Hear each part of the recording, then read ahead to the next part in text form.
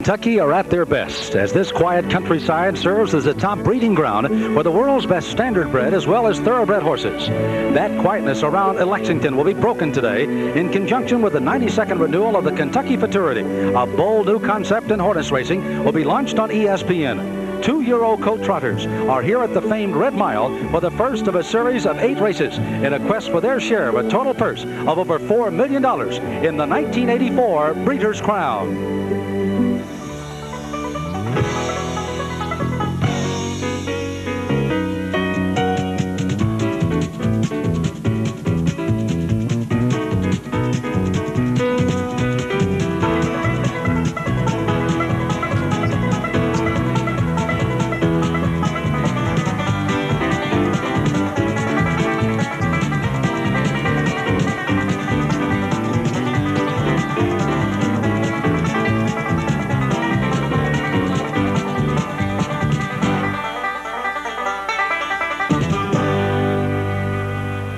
The hospitality is warm, the scenery is beautiful. We're here at the Red Mile. That, of course, in Lexington, Kentucky, and an excellent crowd has turned out for the first in a series of 8 for our Breeders' Crown, and we've got some excellent racing coming up for you.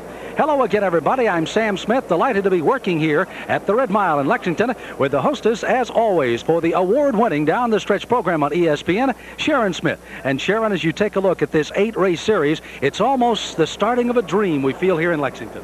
It really is. It's a brand new concept, as we've mentioned, in racing. The Breeders' Crown, sort of a double concept, really, to establish a series of races that could serve as championships. Before this, if you had a good 2-year-old trotting colt, you could race him in New Jersey on a given Saturday. Somebody else could race his colt in Pennsylvania or somewhere else. Well, the good colts should be in these series of races. It also allows the breeders, the people that own these very valuable stallions, to take part in providing the big purse money. So the owners of these stallions, to make the offspring of their stallions eligible for this series, have had to pay the equivalent of one stud service, which ranges from $75,000 for the great albatross, $40,000 for niatros, down to $1,000 or even less for lesser stallions.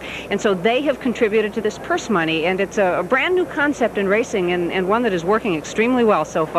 The first in our series will be the 2-year-old colt trotters, and I guess unpredictability would be the best word to describe it, wouldn't it? Well, trotters are known for being difficult to maintain on stride. They can't use the kind of equipment that pacers can to help them maintain their stride. Combined with the fact that they are 2-year-olds, they're babies, they've just recently really learned their racing lessons.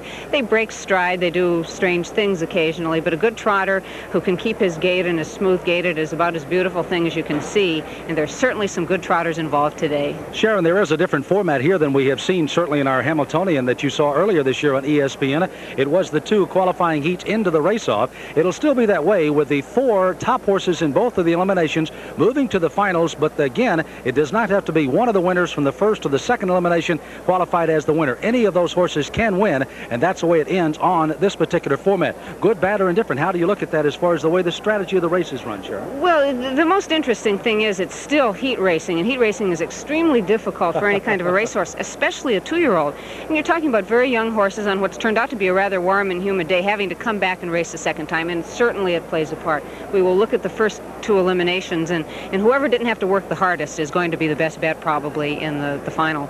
Not only is there excitement with the Breeders' Crown, but also the 92nd renewal of the oldest of the harness races right here, and that's the Kentucky Futurity. 3-year-old trotters get ready to go there, and an excellent field we'll be watching today as well. The Kentucky Futurity is the 3rd leg of the trotting Triple Crown, and we do have some horses that competed in the other legs. These are slightly older trotters, but they're still trotters. They're still difficult to keep on stride, but they are really outstanding horses who have proven themselves so far, so that was a double treat for us today. It's nice to be surrounded by the experts. Sharon Smith will be high atop the track here with me. Down on the track and watching all of it will be a gentleman from Lexington, Kentucky, and knows this Red Mile very, very well. We're talking about Kenny Rice. Let's pick up his comments. Kenny?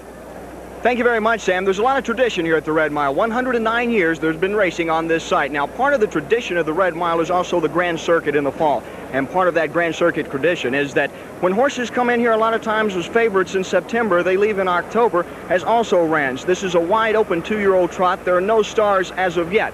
What this Breeders' Crown may do today is create some stars. And also in the Kentucky Futurity, we have a chance for a first in a long time. That could be if Armbro Crouch wins. It could be the first time that a gelding wins this Futurity since '71. And then there's a filly in it, Fancy Crown. She's been impressive. How will she do today against the colts? Sam?